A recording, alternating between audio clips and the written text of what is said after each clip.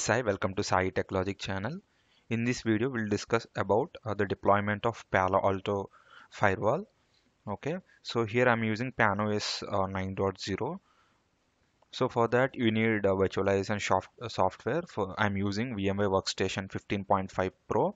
You can even use Workstation 14 as well if you have that. So here I'm using Workstation 15.5 Pro. Okay, and it's not that you should use only this VMware workstation. You can even use Oracle VirtualBox or any other virtualization software. So I'm going with 15.5 Pro version.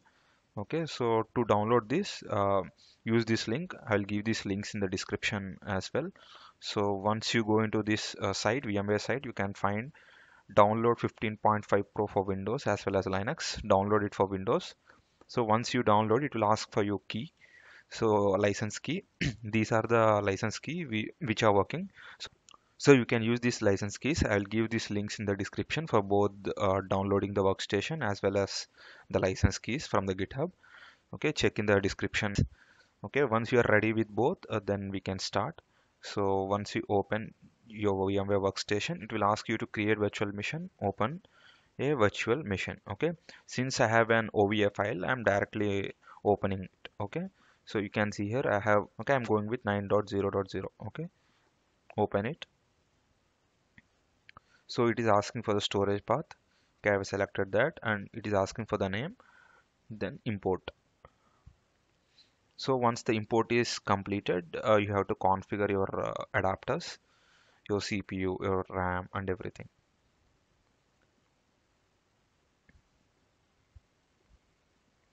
So it will take a few minutes. Let's wait for that. You can see here, it's the import is almost completed.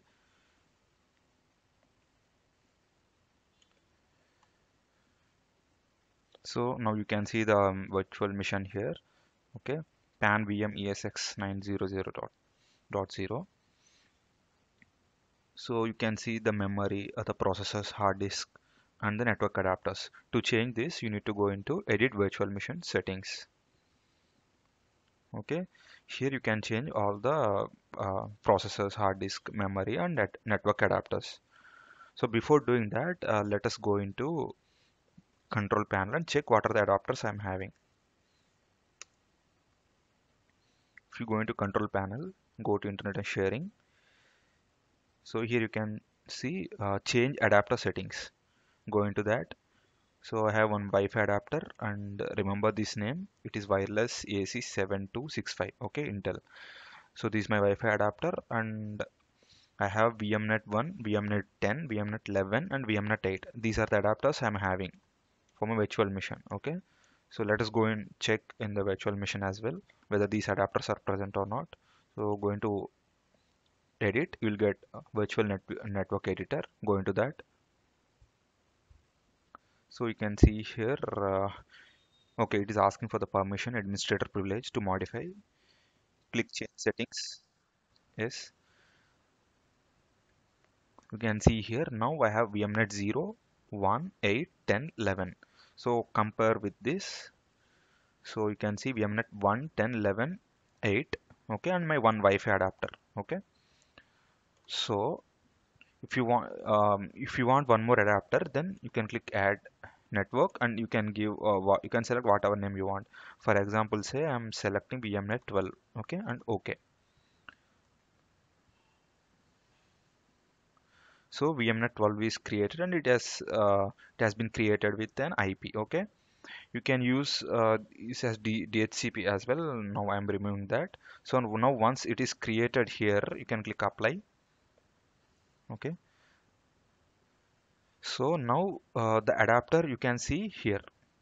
Okay, it will display here the new adapter as well. So okay, so once I click OK here, now I will be able to see there in the control panel network connections. You can see here now there is one more adapter VMnet 12. Okay, so why do we require all these adapters? So before going into that, I will show you a diagram. So to start with, this will be the architecture which I am planning to do videos on.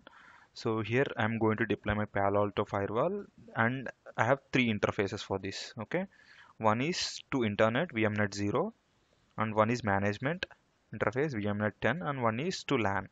Okay, so that is VMnet 1. Okay, these are the three adapters. Okay, so one is trying to access internet, one, okay, one is going to internet, that is VMnet 0. For that I can use bridge, or I can manually assign the interface. I mean, manually I can add a connect to my Wi-Fi adapter. I will show you that practically. And one adapter I'm using for one interface I'm using for management. Okay, and one for my test PC, nothing but our internal network. Okay, for testing. So that what I will do is that I will from this PC I will try to access internet. So it has to go from the firewall. So this is how we'll do it in the further videos. Okay. So for now I need three adapters. For example, say you have one more DMZ. Okay, we have DMZ in DMZ zone as well. So then you will add one more interface. Okay, then you will add one more. Okay, you will add one more interface here saying VMnet 12, which I have been created just now. Okay, so this is how you add your interfaces. Okay, so for now I am removing this interface. Okay, so for now we'll go with three interface names. Okay, one is to management, one interface is for management, and one is for internet, one is for my LAN for test PC. Okay, so now you can go here. Okay, edit virtual network editor.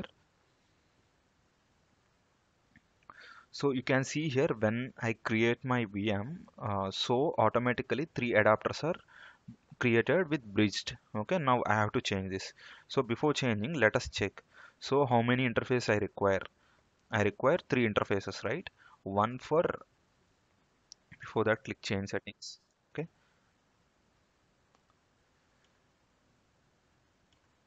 okay. This VMnet 0, it is bridged, right? So you can check here, it is bridged with my Wi-Fi adapter. Okay, so that I can access my internet.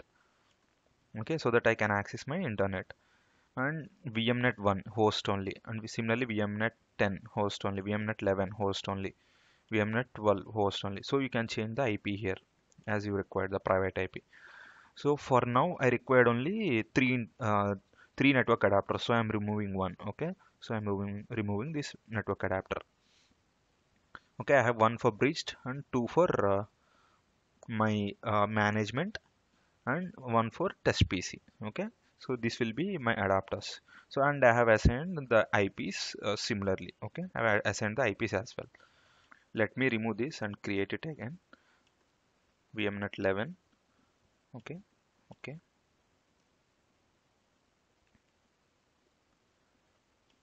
So it will automatically assign IP, or you can change whatever you require. So I have now four adapters.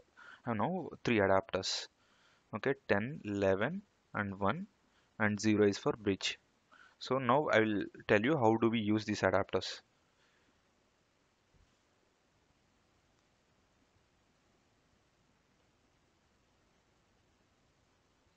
Okay, so now go into edit virtual machine settings.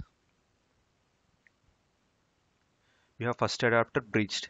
So here, instead of directly bridging with your host PC, you can use a VMnet 0, which we bridged through adapter, right? Which I have shown you. So if you go here, sorry, okay, if you go here, so click on change settings.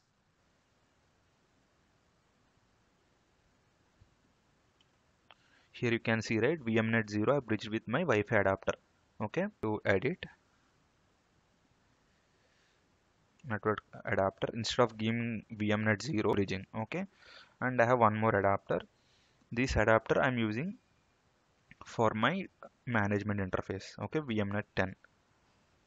So give here VMnet 10. Then I have one more adapter. This adapter I'll be using for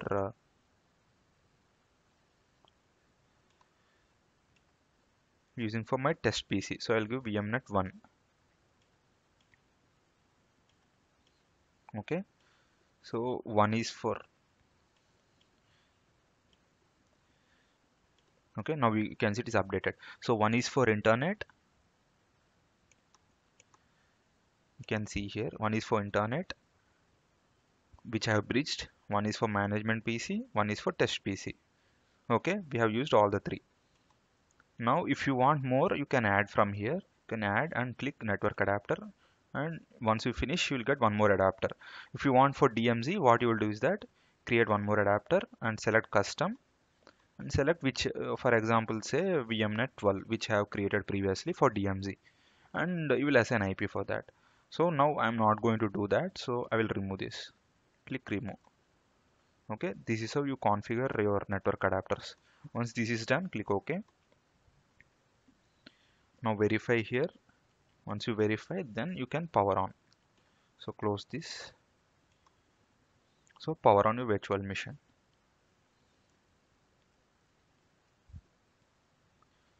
So press any key here. Okay.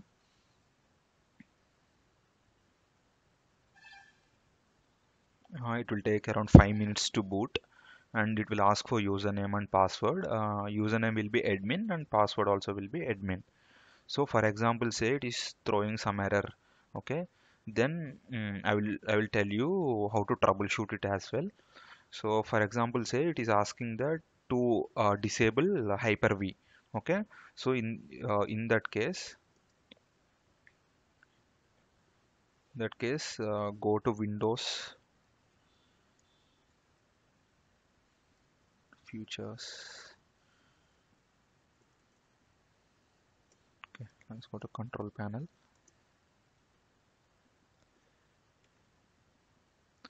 Okay, you have turn Windows Features on and off. Okay, click on that.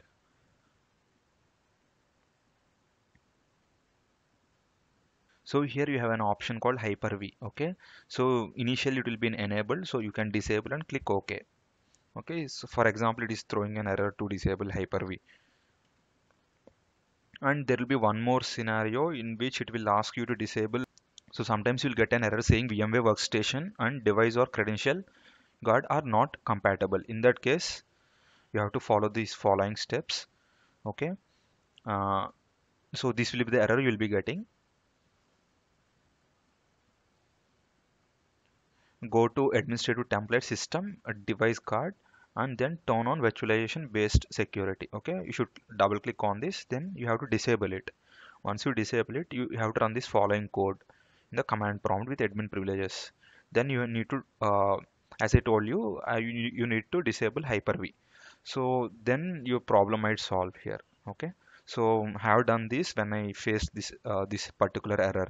I have disabled Hyper-V and followed these steps here. So I'll provide these link as well in the description for your reference.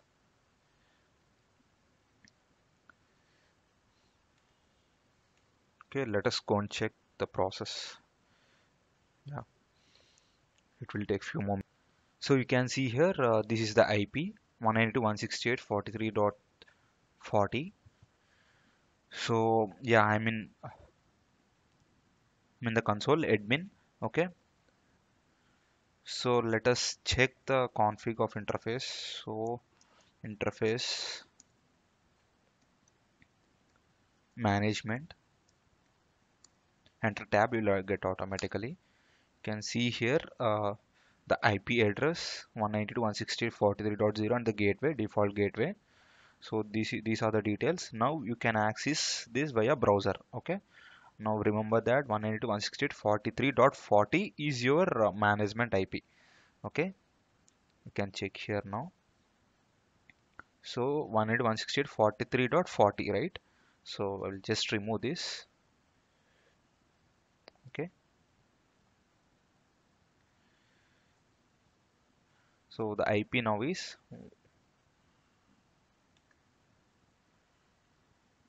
192.168.43.40. 43.40. Okay, this is the IP we got for management interface. Okay, so now I will try accessing with the browser, and this is the gateway. Okay, and I will try to access this IP using the browser. Go to browser, give this IP here. So give the IP in the browser, click advanced, proceed to the IP.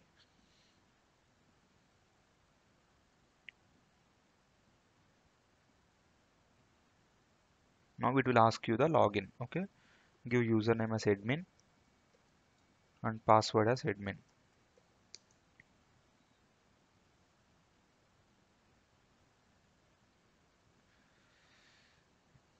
Click OK.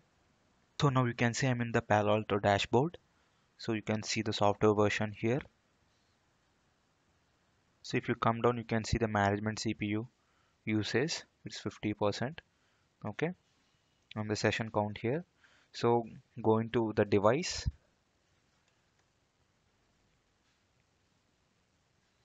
and these are the system logs you can see here. So now you are in device, go to interfaces. You can see your management interface, click on that. You can see here HTTPS, SSH and ping are enabled here. So if you want telnet you can enable, but it's not recommended. If you want HTTP you can enable, which is not recommended. Okay, so if you disable SSH you cannot connect via SSH. Okay, if you disable HTTPS and you cannot connect via HTTPS, and if you disable ping you cannot ping this interface. So these are permitted IPs, means for example say I need to access it from a particular network or particular IP, then I give the IP address here. So you can choose static or dynamic IP, which one you need. Okay, so I'm not going to change it now. You can change your IP as well here, static, and you can give the IP address, netmask and default gateway here. Now I am giving it in DHCP mode, and you can change it via CLI as well. So in my coming videos I will continue this Palo Alto series. Hope you liked the video. So I'll provide all the links in the description. So if you want PanOS 9.0, so you can join into my WhatsApp or Telegram groups. I'll be sharing the links there. Okay, if you like the video, hit that like button, subscribe to my channel and share the video. Thanks for watching.